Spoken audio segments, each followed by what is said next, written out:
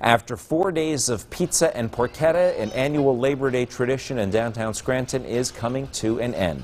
La Festa Italiana wraps up in just under an hour at 8 o'clock tonight.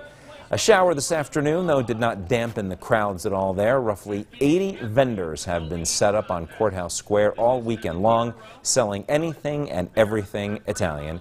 And as Eyewitness News reporter Eric Dable shows us now, La Festa's annual cannoli eating contest continues to grow in popularity. 3, 2, go, go, go! Holy cannoli. Hold on to your stomach.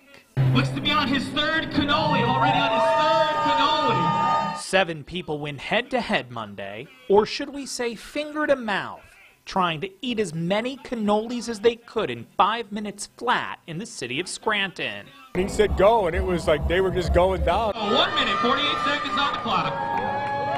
While it's not pretty, downing the popular pastries from the original Scala pastry shop is something you have to prepare for if you want to win. I ate this morning, and I just kind of took a break for a little bit and came back and ate right now.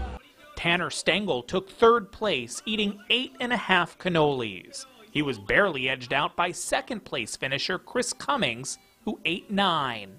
The first 5 are pretty easy, they get down smooth, and after that, then it's just power. But other than that, they're delicious, so I don't care. The undisputed king of the cannoli competition, however, is Russell Keeler. He finished 17, and while he's won this contest 5 out of 7 times, over the last year he slimmed down, cutting dairy and sugars from his diet. So call him crazy, he didn't know if he'd come out on top again. They're heavy, they're dense, they're full of cream, they're full of sugar, they're hard, so you gotta be a little crazy, you gotta be a little, a little nuts to do some of this stuff. Testing the limits in a contest where you can only eat so much. With 17 cannolis. In Scranton, Eric Dable, Eyewitness News.